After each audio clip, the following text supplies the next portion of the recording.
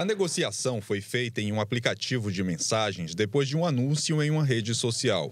O suspeito teria oferecido o carro por R$ 10.000.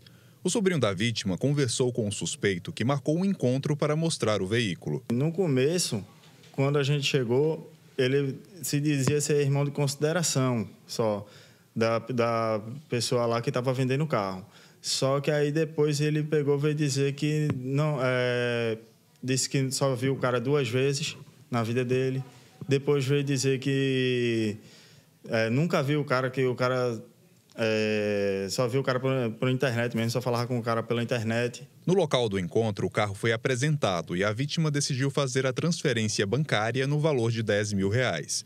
Mas depois de apresentar o comprovante da transação, o sobrinho da vítima contou que o suspeito desistiu da venda, foi embora com o carro e não devolveu o dinheiro. Concluindo tudo do carro, ele foi fazer a transferência, se agradou do carro, tudinho, e pediu para eu tentar fazer o Pix. Mas o Pix estava excedendo o valor, então a gente foi até a caixa fazer aquela transferência TED. Chegando lá que fez a transferência TED, quando a gente concluiu, tudinho que me mandou a nota, o pessoal começou a dar para trás.